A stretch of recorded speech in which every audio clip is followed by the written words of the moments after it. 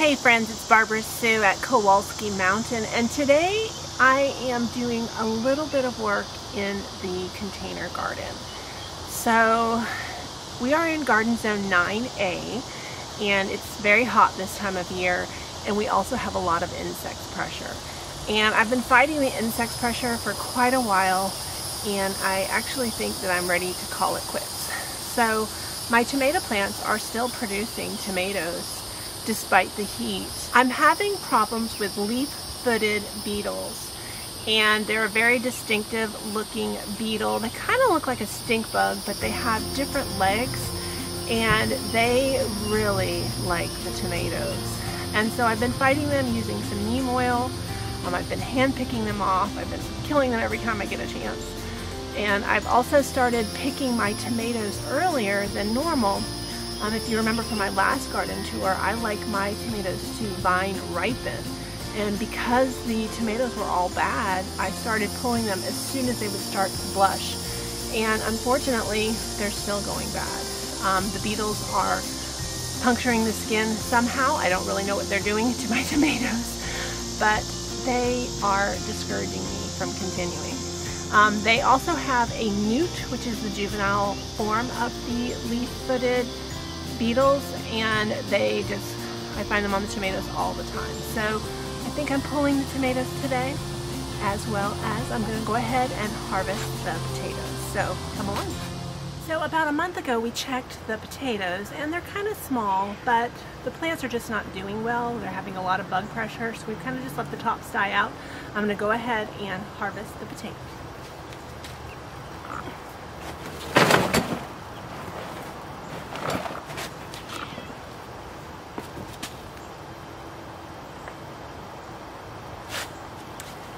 Got some nice worms. So we've got these bags, potato bags that have an opening. I'm going to try it and see if I can find them a little bit easier this way. Honestly, I can tell you I don't like that already.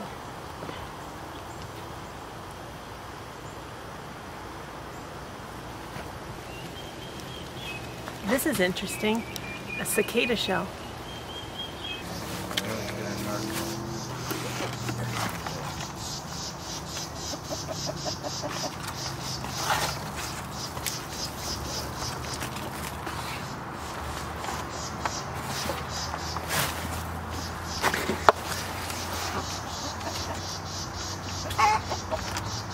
Oh, that's a nice one.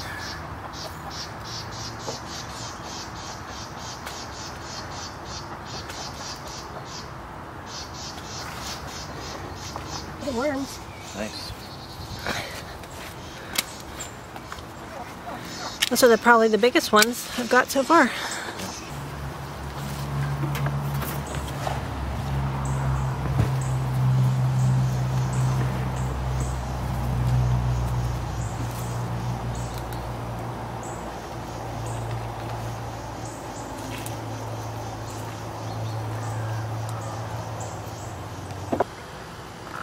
So a little more than a half a bucket, which is not much more than the seed potatoes that we planted. It's kind of disappointing. So this is a really good example of what's happening to all the tomatoes. They're getting this tap face-like look to them, and they're going bad. That's why I'm pulling them out. I have to say this hurts my heart a little bit to pull all these nice plants out.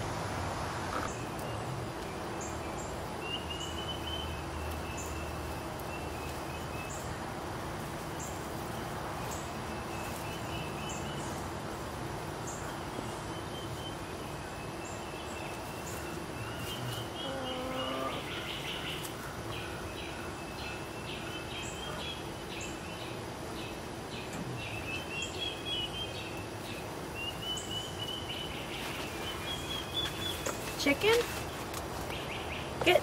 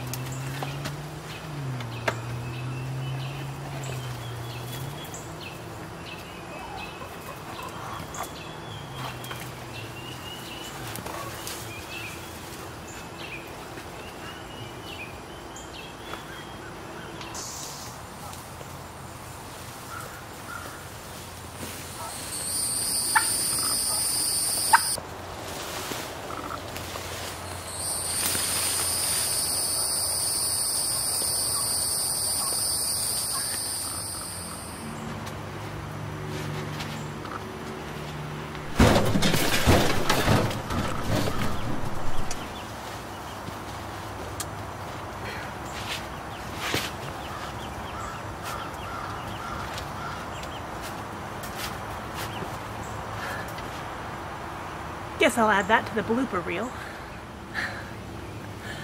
Well, friends, I have to say that pulling all those vegetables out of my July garden has really taken the wind out of my sails. There's not a lot left. Let's go ahead and see what we've got going on. Now the loofah squash behind me have done really well. I've been really pleased with this, and I finally have one that's ready to pick.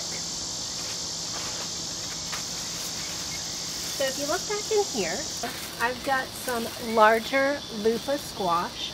This one's still green, not ready to pick, but this brown one is ready to harvest.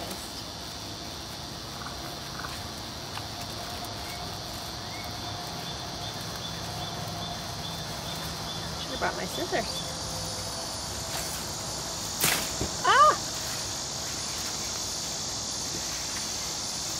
That one's still intact. This is ready to harvest. You let them turn brown, and we're going to let this completely dry out. So this end is coming off, so I went ahead and just pulled that off for you. And we can see the sponge inside. We're going to let this completely dry out. We're going to do the next step. I'm going to be sure to show you a whole video about what I'm going to do to process these. But I'm really excited to finally have one ripe.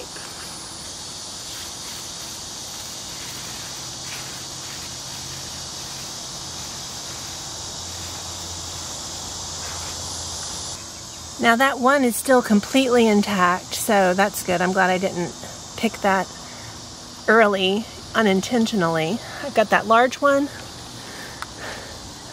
I've got a really nicely shaped one right here. And as you can see, this has lots more flowers.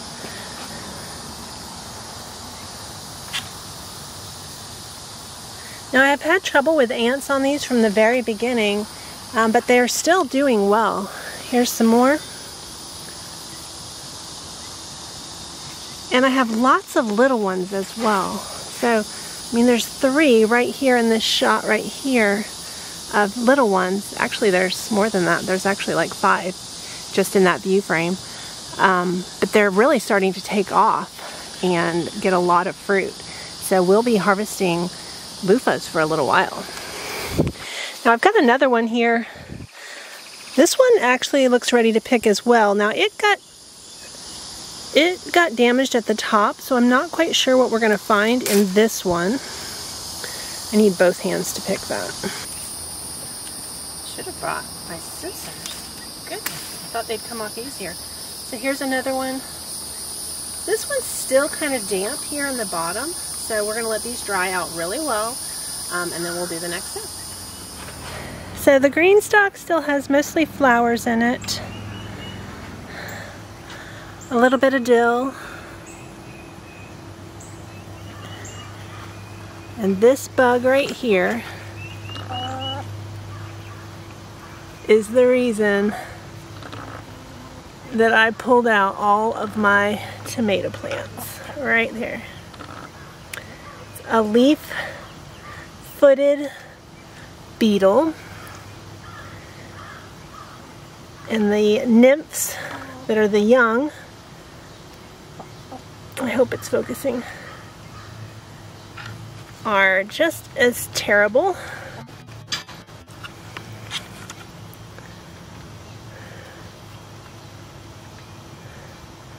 And that is the reason I pulled out all of the tomatoes right there.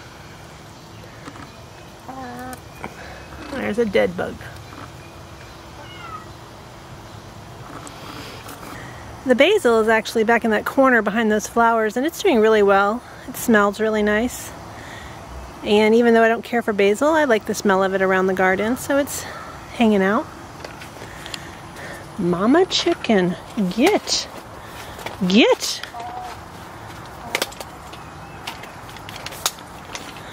Mama? Go on, shoo, shoo, shoo, shoo. Shoo out of my garden. Go, no, nothing else. Go. The peppers are looking really nice. I've got a couple of big peppers on there that are almost ready to pick. One fell off today while I was working, so that one we're going to eat right away. Here's another one. They're doing really well still. The grapes are looking good. We've still got grapes. I mean, those are really large. Still really hard. I'm not really sure when they're going to be ripe. These are slip skin grapes, so they have a tough outer shell. But the grapes are doing really well. Pineapple still hanging in there. One pineapple left. Got a flower here. This still has not bloomed. It's looking a little eat up. And then I have the green stalk on this end as well. This has got some flowers in it, some rogue tomatoes, and the okra. Really large okra right there, way overgrown. And some smaller ones up there. I'll show you the bird nest. The bird nest in the top of the green stalk is just underneath the water. So let's go ahead and see if Mama's in here. Oh, she just went out. Got 3 little eggs in there.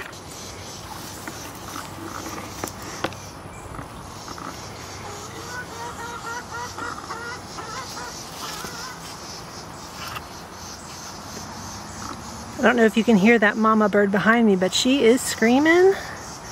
She is not happy with me. So on this end, we've got I think those are blackberries. And you can finally see my gladiolas, which I never did see them bloom. And then we have our pear tree right there. This section's all empty now. Here's a better view of all that basil.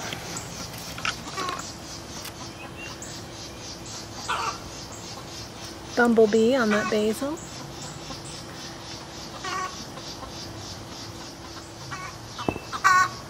So here's the harvest.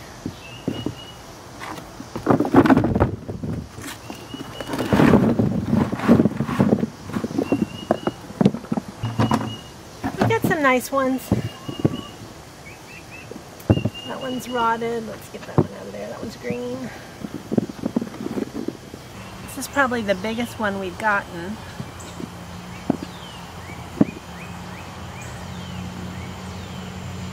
Now I have this metal basket. I'm going to put them in, let them cure a little bit. I have another one and I can't find it, so I got to dig a little bit more. This one's kind of got a spot.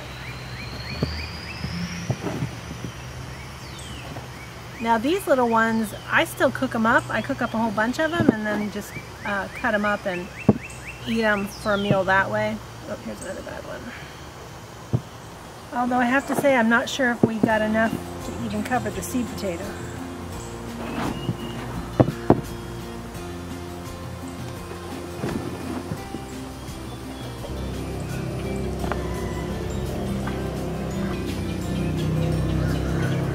Alright friends, I'm tired. I've lost a lot of excitement regarding the summer garden, but that is the 2022 spring garden tour for the month of July. Thanks for watching, and if you haven't subscribed to our channel, be sure you hit that subscribe button. We really appreciate you watching. See you later.